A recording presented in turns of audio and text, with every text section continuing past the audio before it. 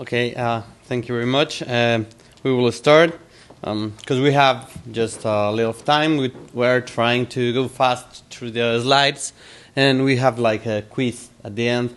We are doing. Let's hope we all pass this grade, right? So, thinking outside the box is not food with quality. Think outside the box is not food with quality. I say. The CEO for 3M, he used to say, you have to kiss a lot of frogs to find a prince. But remember, finding a prince may reward many, many frogs kissed. And we always know 3M like an innovation brand. Often, people who question traditional ways of doing the things is rejected because our education system is made to appear the creativity of the people. That's one proposal I'm making. So we are seeing why in the next slides. In this paper, I intend to give an introduction of the process of innovation, to give some examples that thinking outside the box is not thought with quality, to highlight the failure of the essential part of innovation and should be valued, and finally to give some examples of big thinkers or big innovators that have failed in some of his research. The main idea of doing that is for encourage people to fail. You know, to fail it's okay. If you don't fail, you cannot be creative, you cannot innovate. So, what's innovation? Okay, I really want to tell this. Innovation is not an object; it's a culture, and we try to kill that culture since our education systems. Okay, innovation. Innovation is the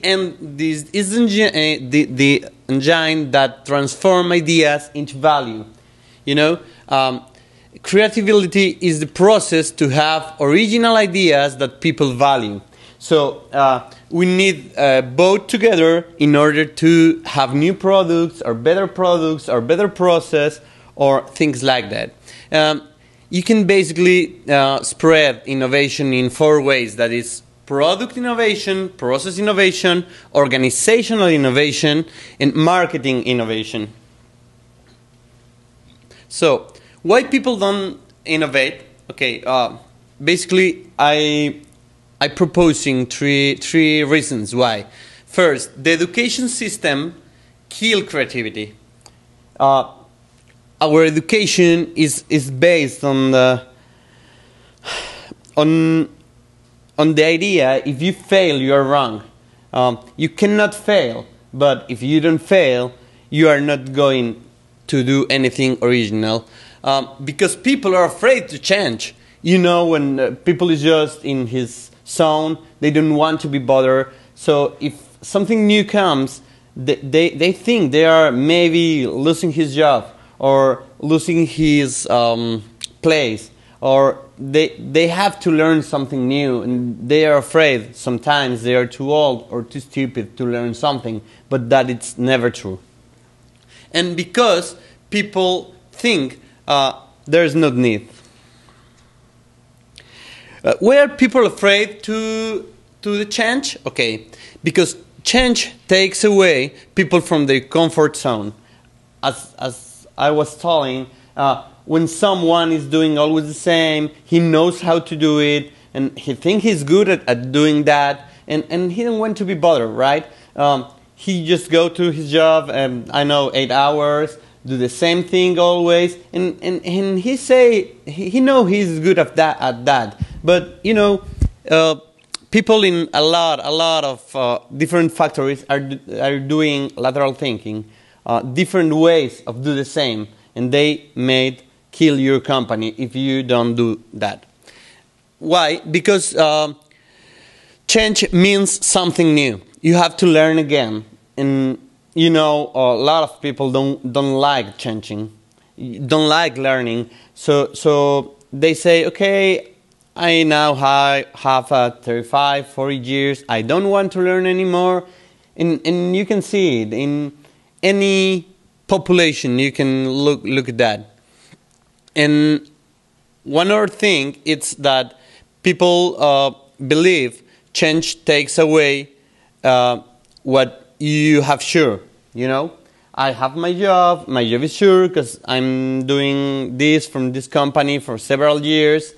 And if something comes with a different way to do that, my work is not needed anymore, so I may be fired. And that's wrong. Okay, other reason is because people will not want to change because it neithers the benefits of the change. You may have this trouble when you're in a factory or in education and you tell someone, hey, why don't we try to do things in this way, not this way? A lot of them say, hey, we have 25 years doing this thing this way. Why are we going to do this in other ways? So I think it's never a good idea to have those thinkings. You know, if we had those thinkings, how are we achieving the cell phone, for example? Well, this is the main point I want to say. The education system is focused on killing creativity. First of all education systems were invented to meet the needs of industrialization. That's why they are based on science. You know, they're not based on arts, for example. So education is focused on develop the brain. And if you want to be specific, just half of the brain, the science of mathematical researching. Nowadays, education is kind to change a little bit, but it continue to be based on search development and search devolving. And new generations of educators were educated, focused on that, on the importance of the science. You know, so if they were teach like that, they have to teach like that, or them feel like they have to teach like that. But that's not true. If they think outside the box, they can see there are several ways of educating away from that idea. And our education system is based on the mistake are the worst thing a person can do, which, as I have said, is incorrect. You know, if we think like this, you know, what would be the way of thinking in Graham Bell or Edison? We wouldn't have a lot of things we have today, right? We are educating people to stop being creative, or in other words, to have terror to mistakes. Educating people not to innovate. So it's why I say the education make us less creative. Until children do not worry about being a mistake or being wrong, because nobody thought they are fair to the error. So that's why we see the child. They are so creative, so they are innovating each moment. They made us laugh. Because of that, their nature don't say, hey, don't be wrong because you're going to be stupid or you're going to fail this. They don't care. And really, and we do see really talented people staying outside of the universities because their talent is not feel the education system requirements. No, we all know cases of people that has made a lot of money, big companies, and they just don't go to the university, or they were not the best students there. So, what's the joy of innovation? What moves people to innovate? According to my research, the detection of a problem, it's the first one. The need to do something more simple. Lateral thinking, that's something we should try to teach to everyone, not only in the in the school, but in the industries, lateral thinking, laziness, or the analysis of value creation process. That's the main point. What's the proposal process of innovation? Okay, first of all, brainstorming. It comes from social network.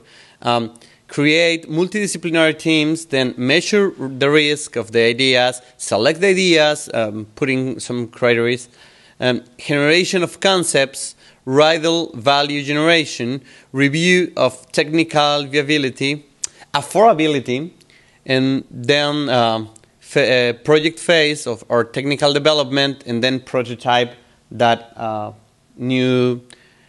It could be new process, new marketing way, new idea, you know. So, can you imagine your life with some of those items? The electric bulb from Edison? It would be hard, right? The remote control from Robert Alber and Eugene Polly. Modems. Matches. Clocks. I won't stop in this. Some of them, like this, were even used for bad people to make bombs and things like that. But unfortunately, that's a good example of lateral thinking. You know, using someone that you know it's working to make another proposal. The phone from Bell. Cell phone, iPhone, or any Apple thing by Steve Jobs, the laptops, the radio. You know, now we are trying to making this test. This dynamic briefly tells you what was the inventor idea and why did it not work, and it's expected that those attending these talks guess who was the inventor, right? So I want you guys to help me with these ones. First one, automotive powered by nuclear fusion. When you read that, you know why it's a bad idea, right? I can't imagine myself putting plutonium in my car tank, right? So in the 60s, there was a proposal of building a car with an engine that worked by nuclear fusion. In fact, their design considered a compartment for plutonium. The project was drawn, and even some parts of the model were made. This project never was manufactured. You know, it could be, it could not be desirable to have in the streets an enormous amount of nuclear reactors, right? You can imagine what a crash could it be. So, any guess who was this guy? No? Just try. Nuclear fusion was what, tokamak? No, the idea of the automotive powered by fusion, by nuclear fusion. Well, what I'm saying is, didn't tokamak come up with the concept of nuclear fusion? Yeah, but... Yeah, that's what I'm getting at. Okay, no. It's this car. It's a hint. Just try. And it's not Batman. For sure. No? Okay, it was Henry Ford. You know? Really? Yeah. Stupid ideas from a big man. Okay? Number dos. Or invention number 2. Cars with jet engine. In the 54 project was initially to make cars based on principles of aeronautics. A car with a jet engine. This model has 80% few parts, and it was really, really good. The engine was small, and it could even work with whiskey in the tank. Yeah. And the cons was very, very low acceleration. Metal alloys development was needed to allow the high temperatures of the turbine. Manufacturing costs were too high, but they built this car. Do you have any hint? You want to guess? No? It was Chrysler. Things you won't imagine, right? Okay. Telephone to communicate with dead people. This man, at the end of his career, he believed that there was an invisible source of electronical that could communicate people with the dead people. For that research, he decided to spend a lot of money researching this project. I think I don't have to talk about the cons, right? You want to know who is this guy? Yes, we do. Huh? Yeah, we want to know. You won't try to guess? Edison. Thomas Alva Edison. You won't believe it. Okay, concrete made one-piece house. This man proposed and actually manufactured injection molds in order to manufacture concrete house just from one piece. He also designed the same models to manufacture furniture. I can't imagine trying to clean my bed and have to move a concrete bed, right? Okay, you want to know? Try to guess? No? You don't know? Thomas Alva Edison too. Electrical tower to load remotely by electric airplanes. This man built on Long Island the first tower. The main idea is to build a network of towers that will wireless charge airplanes and even direct planes with people in the planes, obviously. The cost of building the network was too high, technical development system was not really clear, and at that time there no technology enough. Who you think this guy is? Edison? Edison again? You want to try? No idea. Okay. It was Nikola Tesla. And he spent a lot of money on that. He died poor.